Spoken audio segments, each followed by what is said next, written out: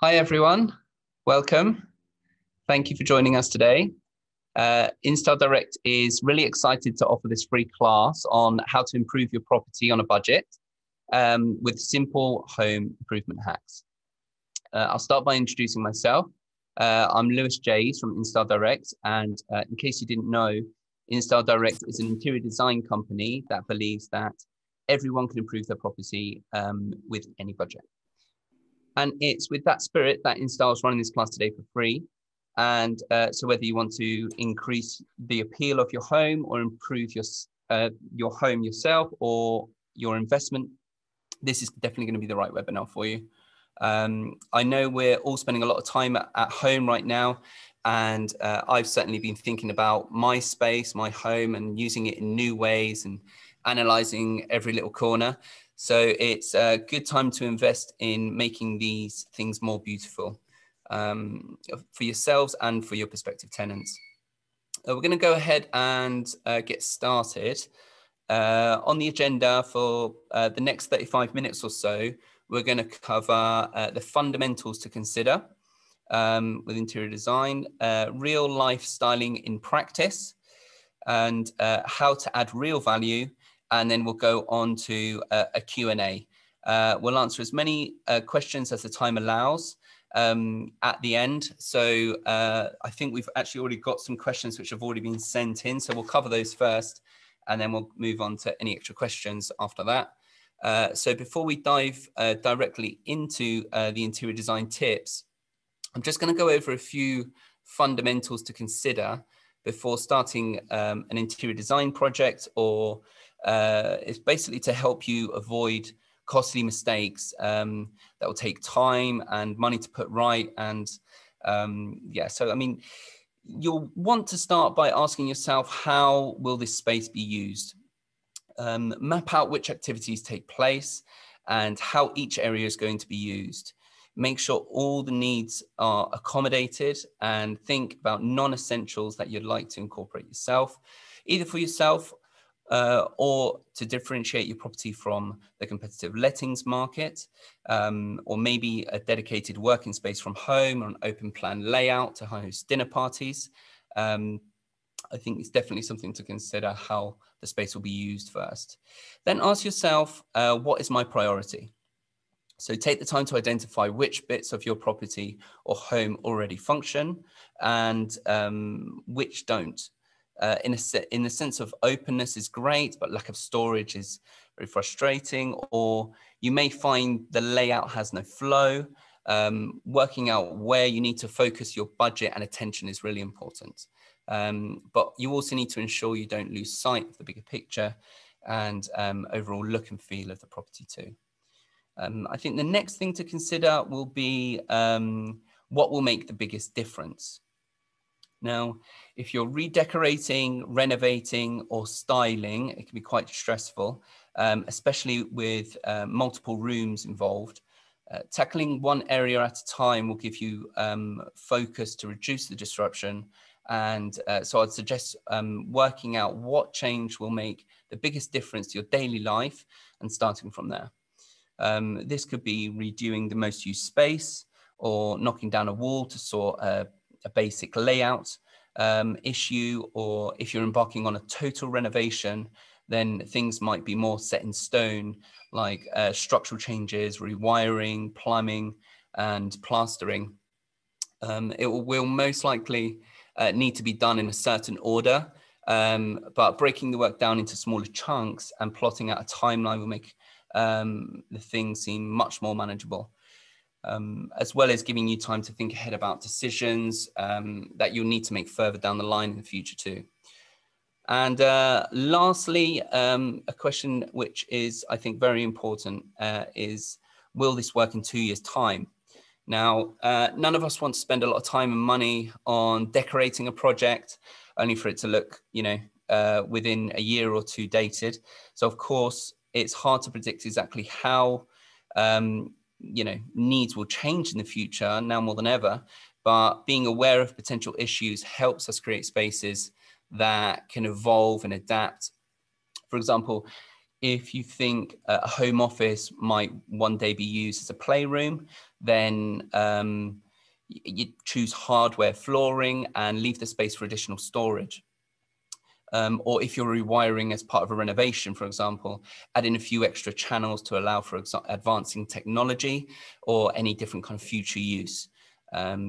What's more, focusing on timeless style and avoiding anything that's centered entirely around the current trends, particularly when it comes to big spends like your kitchen or bathroom.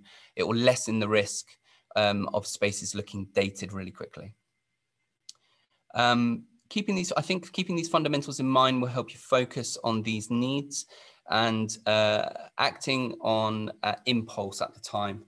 Whether you're redecorating or redesigning a single room or embarking on a top to bottom renovation, I hope they will give you the confidence and clarity to practice these tips and techniques that you'll hear today. So on to next, I'm going to pass you on to Sarah. So Sarah is our interior design guest blogger. She's going to cover a few topics: choosing the right wall color, upcycling patio tiles and furniture, creating the illusion of more space, and she'll then finish up with a live styling session to show you just how quickly and easily it is to make a big difference. Yeah, Sarah, over to you. Hi, I'm Sarah. It's great to be here today. I'm an interior design and styling blogger, and I run the Instagram account The Northern Home. I've always enjoyed styling rooms and making spaces look beautiful. But when I bought my first house nearly 3 years ago, it became something of a passion. I'll start my video, but I hope this is okay. Moving into a new build house, which was essentially a white shell, I really wanted to put my own stamp on the place and prove that new builds can have character too. And once I started thinking about decorating the rooms and styling, I really wanted to take photos and share them with my friends, but people just weren't interested. So a couple of years ago, I decided to set up my own Instagram account so I could share images of my home. I've got a little bit of experience in photography, so having an interiors blog was a great way to practice my skills with the camera. My DIY projects, upcycling, and any decorating or styling posts that I create usually get a lot of interest from my followers and engagement. And I really love seeing it when people are inspired to do their own projects based on something that I've done. For me, I would say that my niche is sort of accessible interiors. Creating a beautiful home doesn't necessarily have to cost you a lot of money. It's quite easy to bring old furniture back to life and prevent pieces from going to landfill, or waste, especially if you don't have a huge budget. I describe my style as modern, Scandi, industrial, and I really like to use a neutral colour palette complemented by pops of colour in every room, which you will see as I continue this presentation. So please can I have the first slide? Yeah, so this one I want to talk about is choosing the right colour for a room.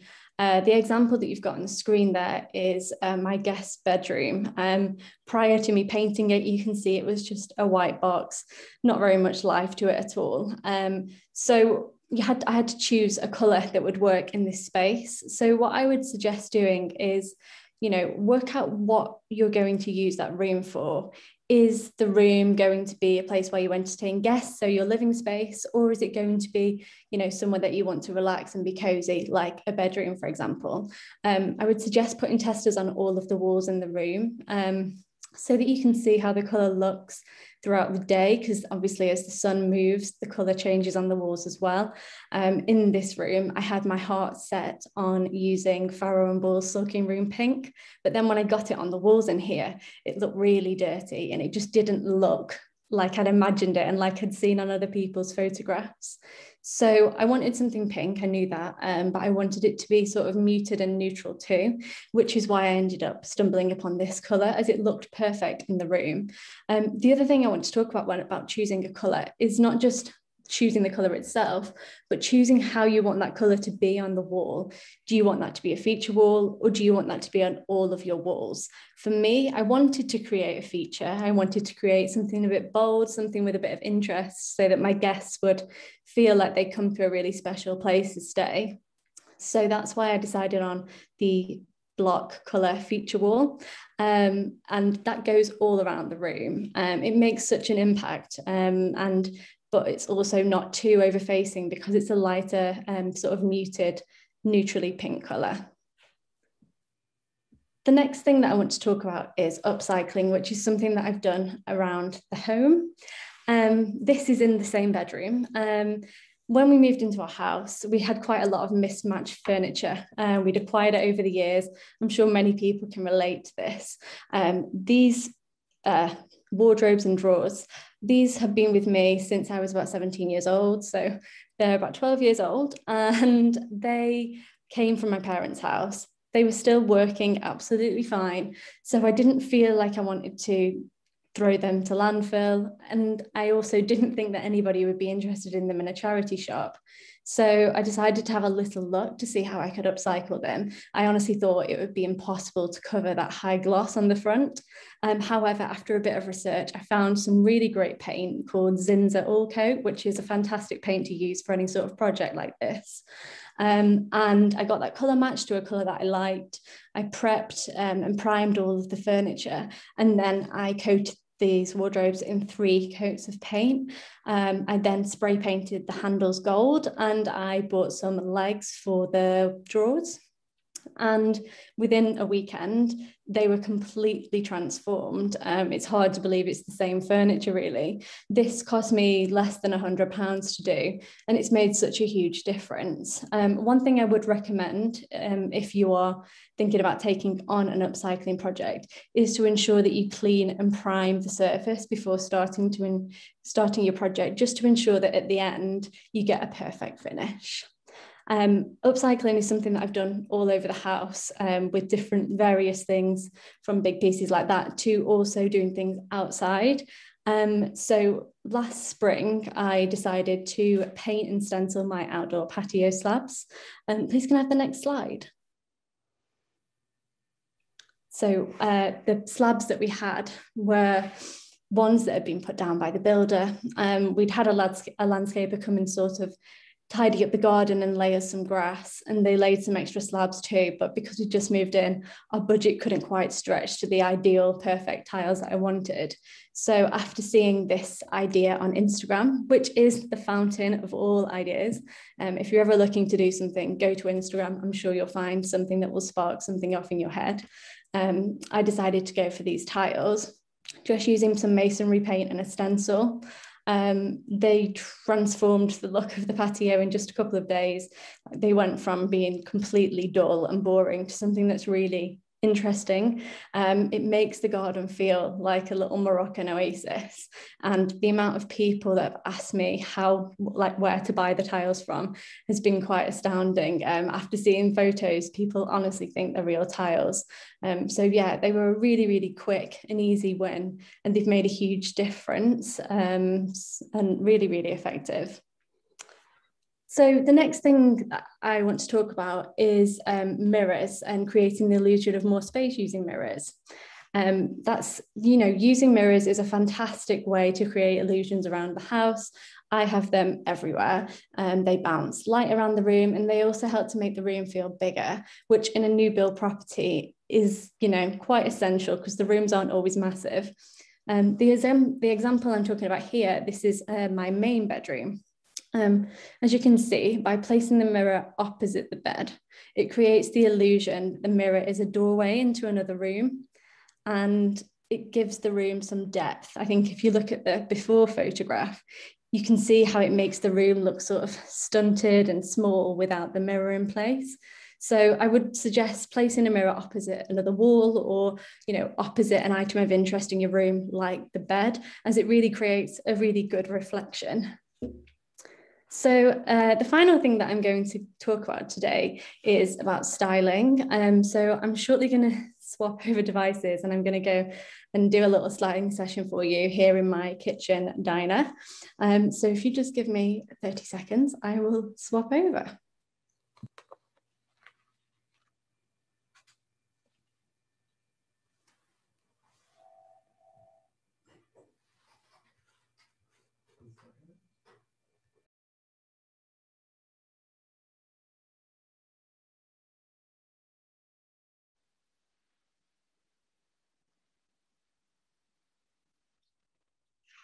Please, can somebody enable my other device?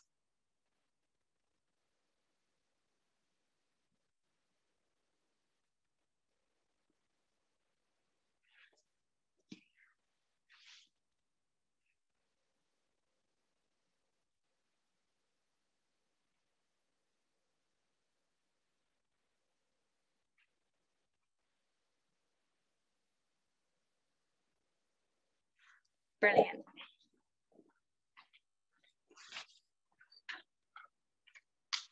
Hi, and welcome to my kitchen dining space.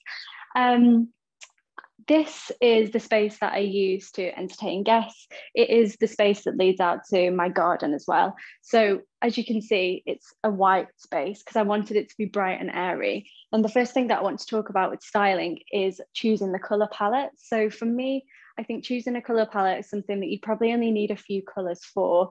As you can see in here, I've got white. I've also got brown from my table and from the jute rug down here. I also use tones of black as well and grey from the industrial shelf up on the wall and from the steel legs on the dining table as well. And then to sort of bring this space to life, I've used green in the top of the sofa. The sofa in here is really the feature, and I've then used green around the rest of the kitchen too, which is something that I'll show you shortly. So the first thing I'm going to do is I'm going to add in some plants to the space. I think as we are right by the garden, it's really nice to bring some of that outdoors in. So I love having lots of plants in here because they do really bring a place to life. So I'm going to start by adding a couple of big ones either side of the sofa to help frame the sofa underneath the mirror.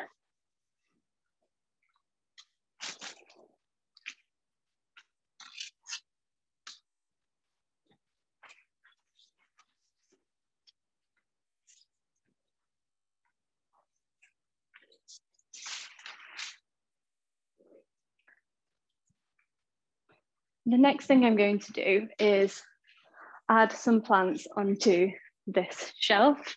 So as you can see, I've got various different plants and different pots, but they all sort of tie into the same color theme. And the other thing I would say is choose things of different heights. So we've got a tall one here, but then we've got one that hangs down. I'm going to add some more to these hooks as well. And with the hooks, you'll see that there are varying heights too, as that helps to create interest.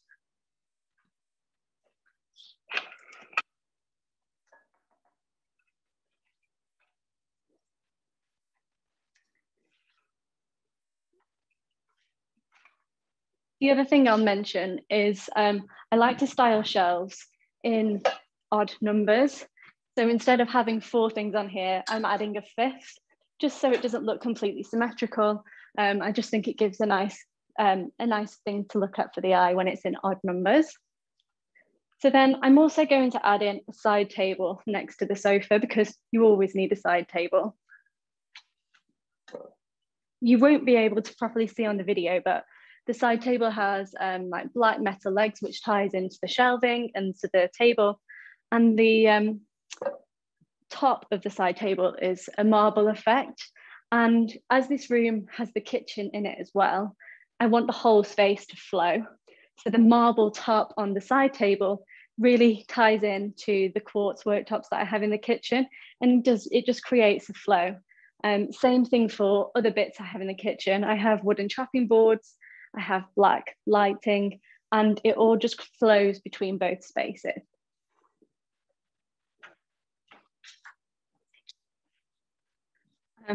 A side table is brilliant because you can use it to put your coffee and tea on, but it's also fantastic for having a table lamp.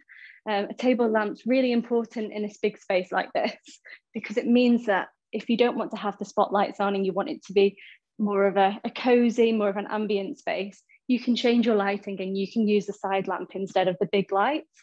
And it really helps to change the space from day to night, depending on what you are doing. So the final thing that I'm going to add in here is this bolster cushion for the sofa. As you can see, the sofa is not huge. It's probably a 2.5 person sofa. And we do have quite a lot going on in here already. So I'm just going to add this one simple cushion to the sofa so as not to overclutter the space, and just pare back the sofa a little bit so it can do its own thing, being the, you know, feature that it is. The cushion ties in really well with the jute. And I was also just going to mention about using textures. I think when styling, it's really important to use various textures, as that brings everything to life. It gives everything depth. As you can see, I've got a variety here. I've got some like natural textures like the wood. I've got some man-made textures like the metals. But then I've also got some softer things in here like the jute rug, the velvet sofa, and then the jute plant pots as well. So it brings everything together. And yeah, the best way to elevate a space is to use various textures. So I hope that that was really helpful. And if you would like to see any more of my styling or any more of my home, please visit my Instagram account, which will be on the screen now. Thanks very much.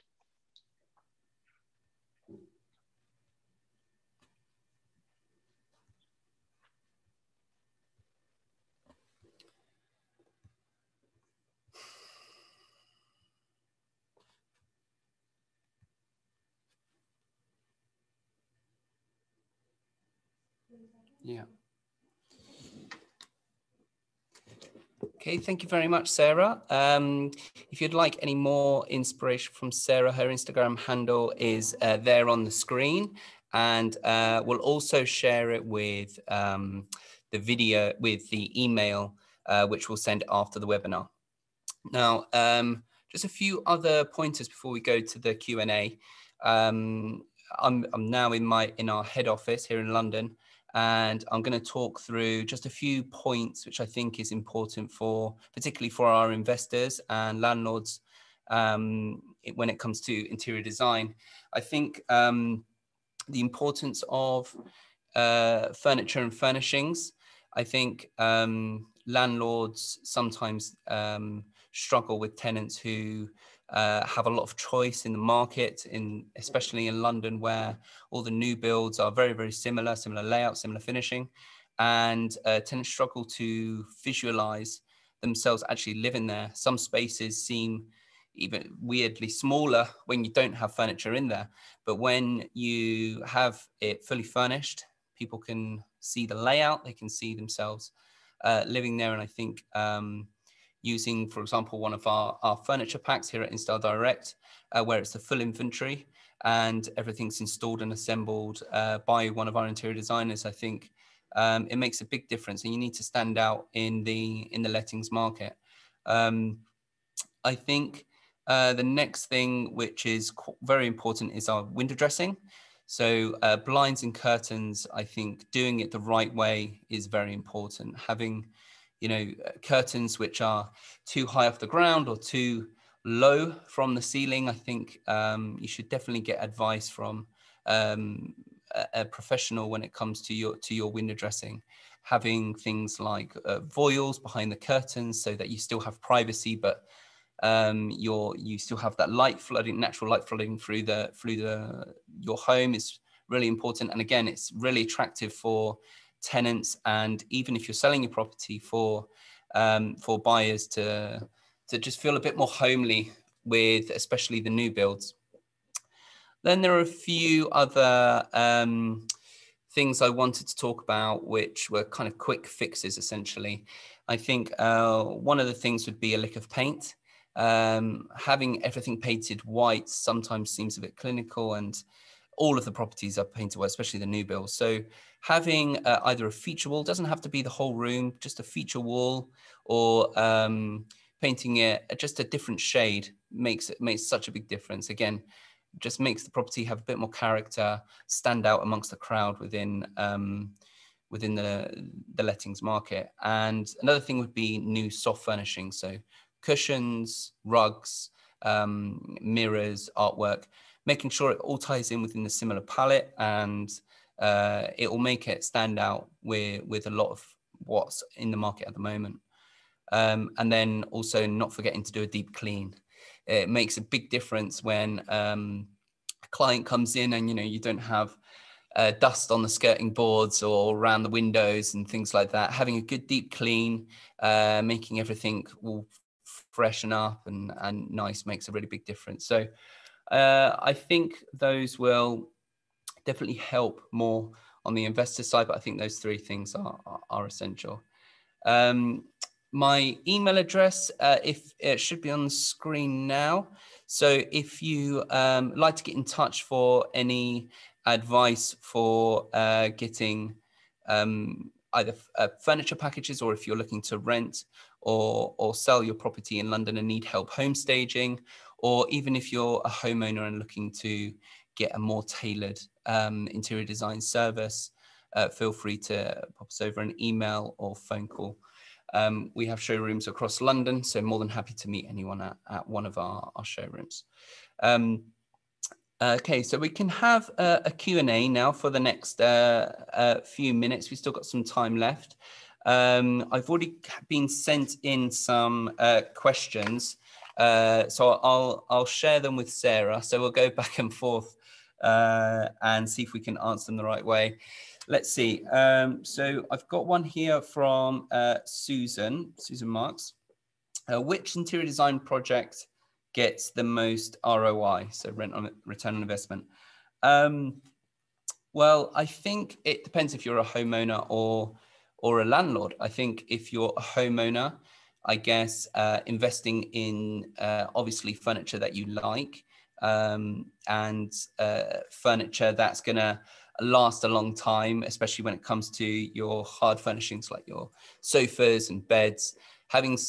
Choosing the right materials that are treated but you obviously still enjoy the right colors. Things again, like I think we mentioned before, not choosing your main items to be in the kind of style now.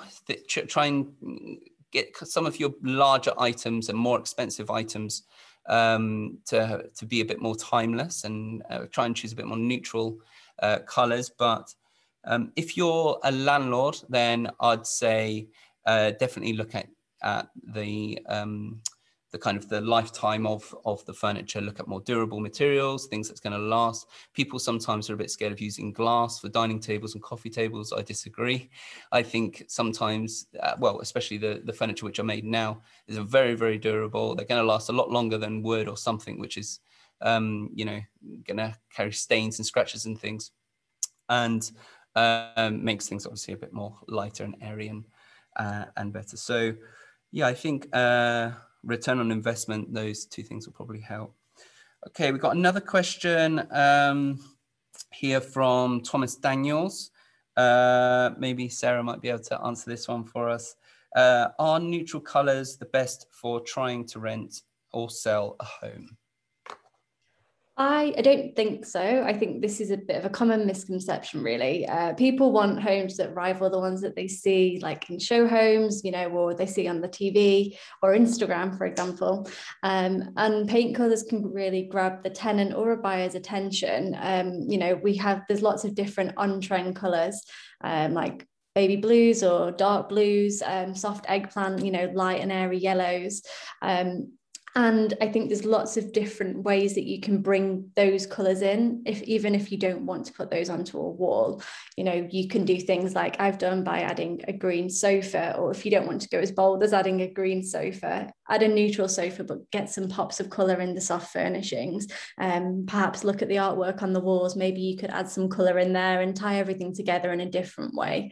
It doesn't always have to be neutral to make it sellable. Great. Can we have another question from Tony Holding? He says, I'm keen to hire an interior designer as I don't have the time or skill to do it myself, but I'm worried about the expense. Well, I'd say that overall you will save money. It sounds strange, but hiring an interior designer as well.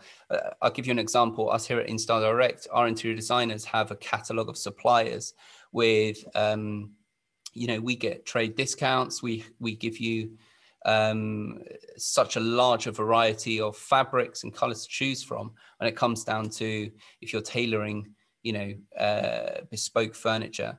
Or we also have our in-house furniture too, where we order from our suppliers in bulk for our furniture packages. So you're most likely going to get a higher quality for a lower price. And I'd say in terms of expense, it's also the time that you save as well. So, if you go shop here, there, and everywhere for every little item in your home, you're going to be spending so much time not just going from shop to shop, but also delivery times. Then, you have these extra costs of assembly and staging and things like that. Not just our interior designers in general, they do everything for you. So, I think it depends, obviously, if you're only getting one or two items, but still seek advice, definitely speak to it. I don't think it will hike up the expenses at all. Let's see here. We have Rachel Chilcott from, let's see here. How do I know which size rug is for the right room? Sarah, do you want to answer that one? Yeah, absolutely. So for me, rugs, the bigger the better. You want the rug to take over most of the floor space in that room or in the section of the room that you're looking at. Rugs can get expensive though. So one thing that I always make sure to do is ensure that sort of the front legs of the furniture, whether that's at the bottom of a bed or whether that's a sofa, as long as those legs of the furniture can comfortably fit under the rug, then that's a good thing to go off. I wouldn't be afraid to push furniture together either. Like if the room's quite a big space, everything doesn't necessarily have to be backed up against the wall. So yeah, I hope that was helpful. Okay, we've got another question from Adam. Will furnishing my home increase the monthly rent I receive? I'd say yes. Obviously, fully furnished properties are going to rent higher than vacant properties. Vacant properties without furniture. I'd say you're going to rent it quicker. So, if your property's online and available, and it's the same as the other 40 properties which are available in your building, having I think we mentioned this before, a furnished property, but furnished the right way, is definitely going to rent it faster. So you're going to have you're going to be saving money, getting it rented faster. You're not going to have just a stagnant investment there.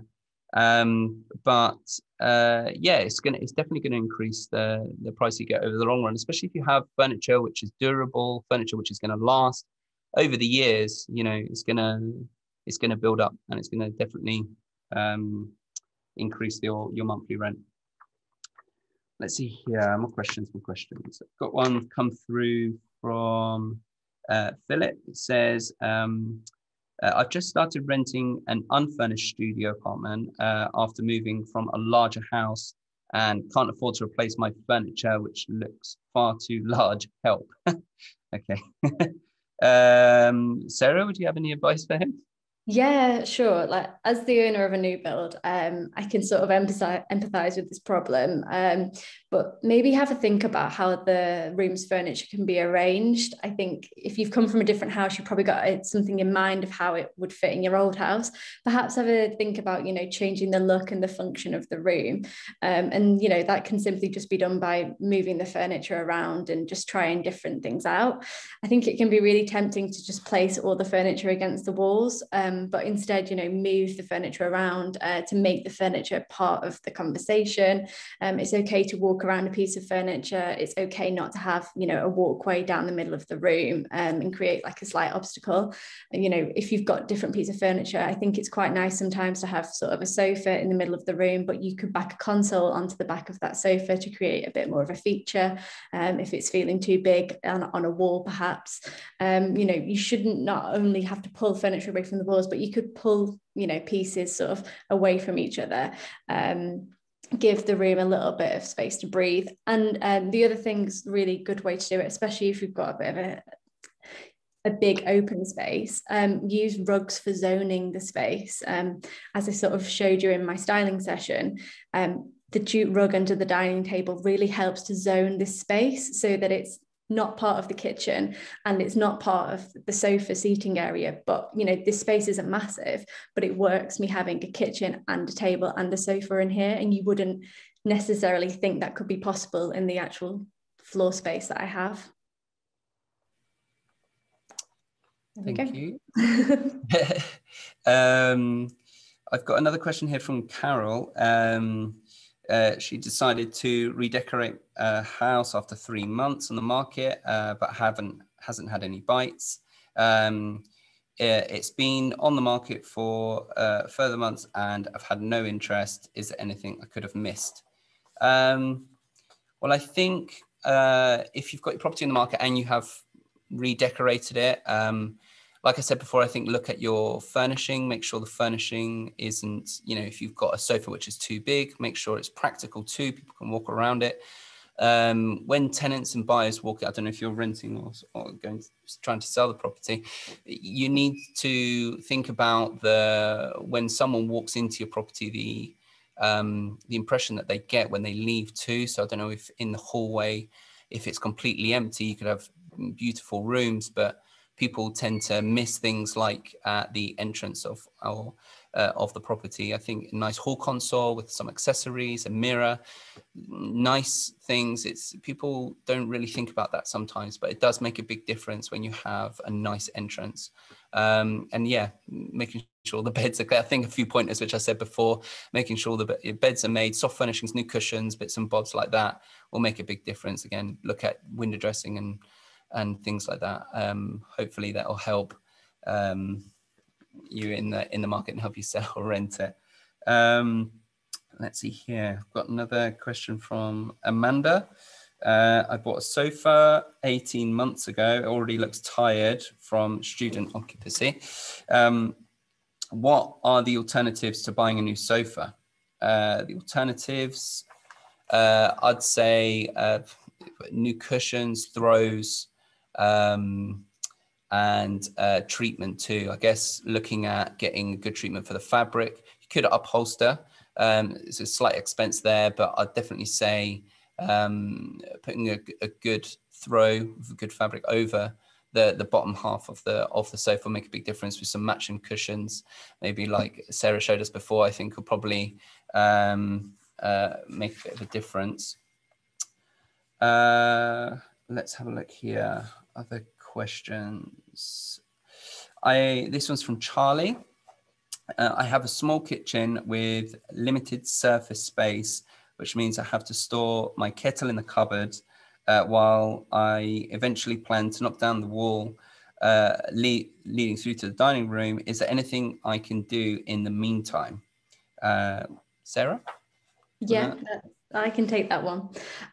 So yeah, I completely understand that because I have quite a small kitchen myself too. I don't like having a lot of things out on the work surfaces. So I, like you, hide a few things away. The kettle does get to stay though because it gets used so often. But what I would suggest is select a few sort of pretty items with a purpose. So for example, I've got chopping boards that are propped up against the tiles on the back of the kitchen. So they're not taking up surface space, but they are propped up and you can see them, and that looks nice. The other things you can do is if you have like open shelves, you know, you could add hooks to those shelves. You could put pans and pots up there. If you've got any nice mugs, and cookbooks are always a nice thing to have on shelves as well, so that they're away from the surface if they're in the way.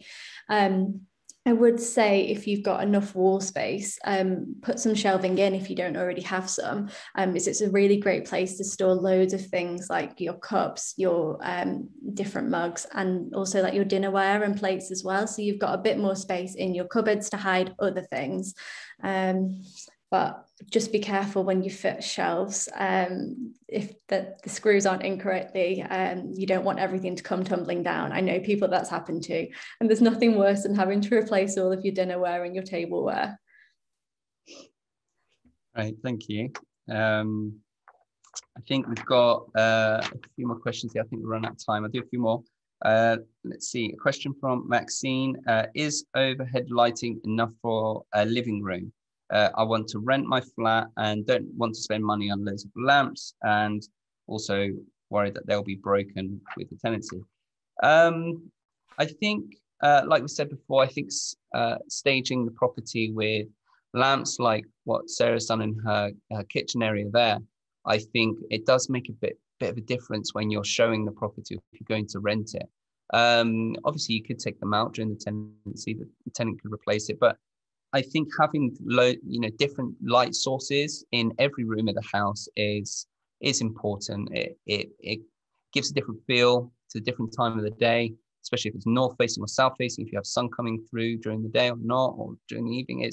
It's definitely something you should look into. I have a lamp on all of my side tables and floor lamp in most of the corners of my rooms in my home. So it does make a big difference. But lamps, you can go to places now and you can get fairly cheap lamps that they look great. So I definitely think you should get one if you can.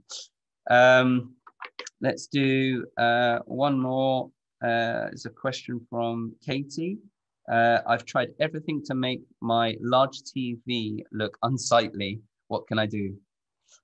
Sarah, do you want to take that one? Yeah, that's fine. Yes, TVs, they seem to ruin every pretty room, don't they? I think what you can do is sort of turn that wall into a bit of a feature in itself. So you can frame the TV up on the wall, but then around it you could add some nice wall art, or pieces of prints, just so that it sort of hides the TV a little bit, and then adding to that feature, add a couple of things like I have plants next to mine. So again, it sort of tucks it away and it's not just a wall with a TV. You could add some small, armchairs as well on either side, so that you could use those as extra seating for when guests come. And yeah, just try and make it a feature rather than the big black hole that you dread. Thanks. We've actually just got a question come through about the glass tables, which I mentioned before. It's a question from Mark. He says, I'm a landlord renting properties in the area that attracts young families, but I'm concerned about the safety of the glass tables. I think, especially the suppliers which we use, they're very, very durable, thick glass tables. They're meant for either dining tables and coffee tables, are very durable. And if you do come through an accident where they do break, they shatter into tiny, it's kind of like the car glass. It's very tiny little square, unscratchable pieces, which are very safe. And yeah, I definitely recommend it. We use it with our furniture packages, and I wouldn't not go for it if that's your worry about safety. Right, I think I've got sorry, I just cut anything there. We've got another question come through here. I've got an open, let's see, I've got an open living plan. This is from Nikita. I've got an open plan living, dining, and kitchen. How would I segregate the rooms after their own identity while still being spacey? I think Sarah kind of mentioned on that before. Do you want to have a chat about that, Sarah? Yeah, so for me, that's exactly where I am right now. I'm in an open plan kitchen, dining, living space. And the way that I've done that is by using various different sort of textures in the materials that I've got in here, and then used a rug to zone the area. So in my kitchen, I have a breakfast bar, so that sort of ends the kitchen for me. But then the next part of that is my dining table, and I've used a rug to zone that space. So you know that that's not the kitchen anymore, that's separate from the kitchen, it's a dining space.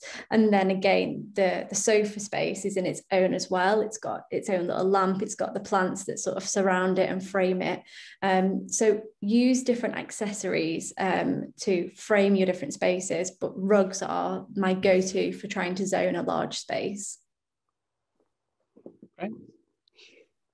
Okay, thank you everyone. I'm afraid that is all we have time for today. But if you do have any other questions after seeing this, maybe once it's not gone live, then you can send all of your questions directly by email on at the webinar, which at the slide which is on the screen now, webinar@instardirect.com.